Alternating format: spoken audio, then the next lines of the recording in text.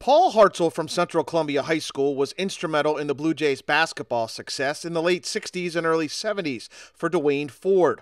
Hartzell at 6'5" was the first 1,000-point scorer in school history and had a cannon for an arm on the diamond. Then at Lehigh, after switching from basketball to baseball, Hartzell's heater produced 10 complete games and a 1.66 ERA.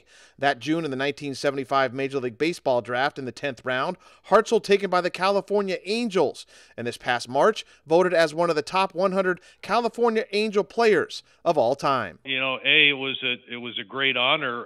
When I learned of it, I was quite honestly pretty surprised.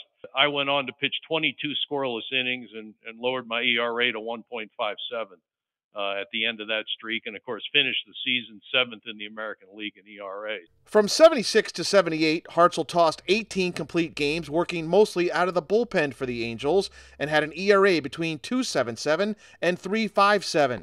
Having good control, which is something that I really take back to my high school days with Don Engel and then college at Lehigh. Paul was first picked up by a Major League scout driving on Route 80 and listening to the local radio station broadcasting Paul's high school performance. That same scout, along with scouts from every team in the Bigs, came to Temple 2 years later when Paul pitched for his Lehigh Engineers team. That day he was dominant and opened everyone's eyes to what he could offer in the pros. What you can control is your preparation for the game, your mental preparation and knowledge of the hitters that you're going to face, and your ability to be ready on that particular day.